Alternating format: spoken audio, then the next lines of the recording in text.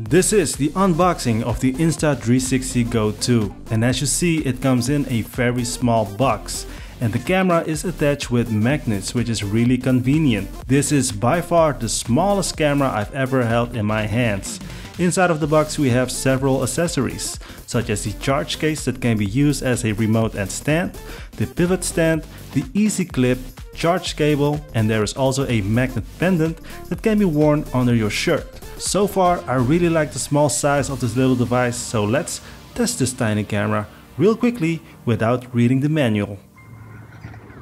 Alright, so this is the first test straight out of the box. How does it look?